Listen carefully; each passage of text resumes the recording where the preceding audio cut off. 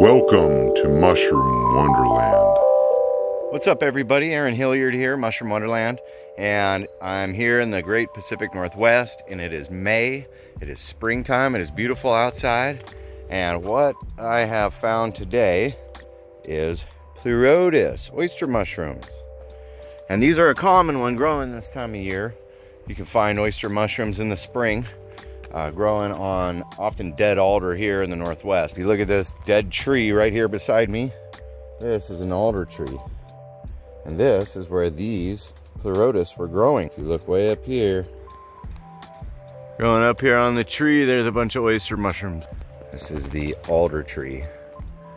And growing up here, out of reach, are our oyster mushrooms. Alder likes to grow kind of around wetlands, and the leaves look just like this.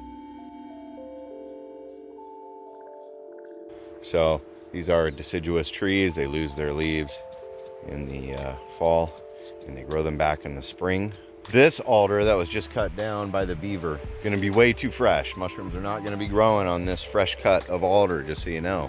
Also, if the alder's alive and full of leaves in the canopy, they're not gonna be growing mushrooms either. It is only gonna be growing on dead trees, right? They eat the dead material inside this log, and it creates sugars, and the mushroom feeds on those sugars inside the log, and you won't even see the mycelium growing. But when it's time to fruit and it needs to spread its spores, that's when the oysters are gonna pop out of the log. I would say it's gotta be at least 2 years dead before it's gonna grow any mushrooms on it. Just like oysters that you could buy in the store, they're a different species probably. These ones are very white. They've got a little tanning, and they're a little bit dried out. They've definitely spored and sent their spores flying across the forest here. The Pleurotus Ostreatus that grows here in the Pacific Northwest almost always associates with alder like this. Is an old dead alder.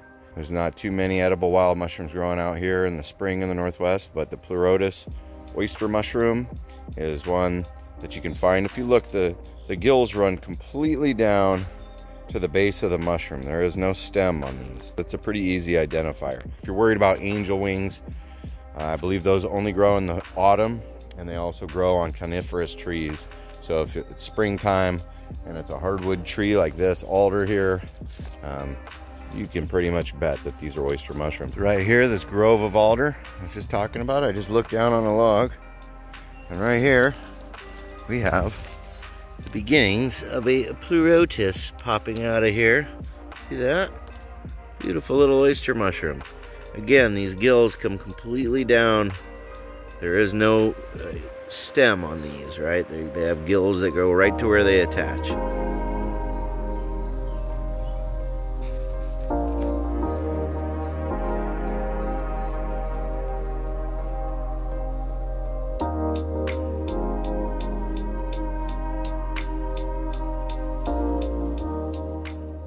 Real good eating. So thanks for watching Mushroom Wonderland. Go find your oyster mushrooms. Thanks for subscribing. Thanks for following and liking this video. Take care.